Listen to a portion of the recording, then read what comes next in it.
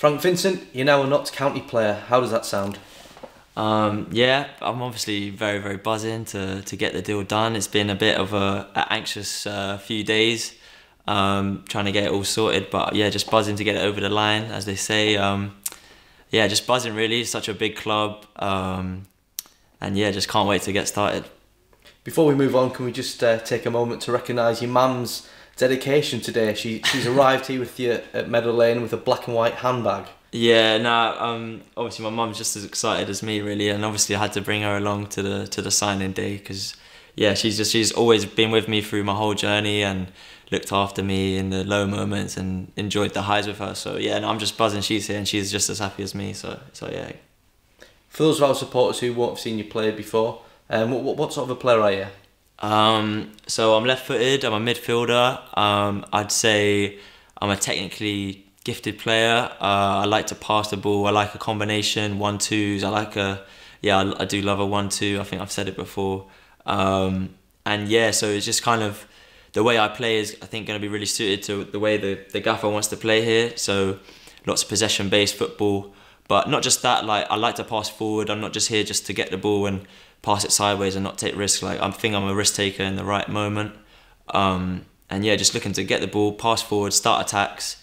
And I still haven't got a career goal, so I'm just hoping to find that here and find some goal scoring form here. Yeah. You mentioned Ian. He said that he's been tracking your progress for some time. Just what has he said to you in helping you decide to come here? Yeah. So obviously I knew the interest was there from Notts County for quite a while.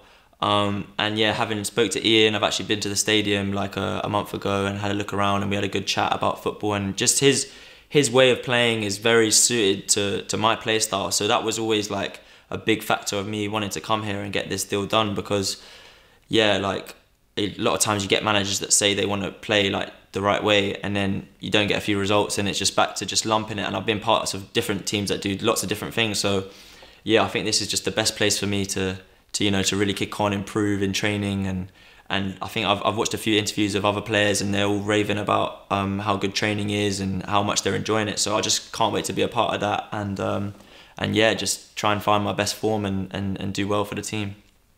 You've played at Meadow Lane once before, a 2-0 defeat in your Torquay days.